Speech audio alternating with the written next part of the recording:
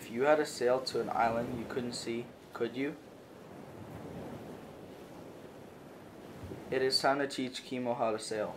He needs to learn not only the basics of sailing the canoe by using the wind, but also needs to learn the nature's clues to keep him navigating on course. Sailing is best in the summer, when the weather and wind is good. Kimo will learn the ancient art of navigating to travel to close and distant islands he couldn't see. He will use nature's clues to help find your way.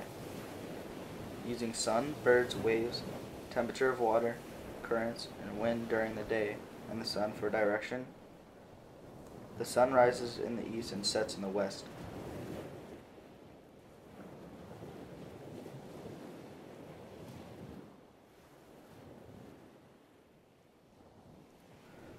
Birds look for food and their nests are on land.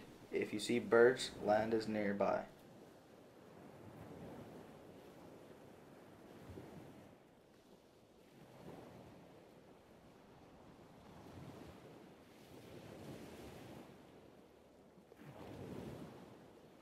Don't panic when you get in bad weather. It doesn't last too long.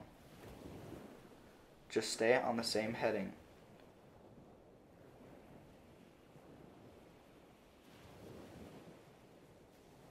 Changes in the ocean swells can help you find land. Look at the direction. How close together are they? Are waves bouncing back off the islands or bending around it?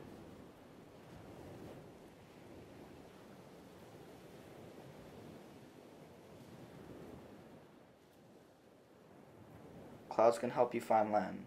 Clouds form over land masses. At night, use the stars, moons, and constellations.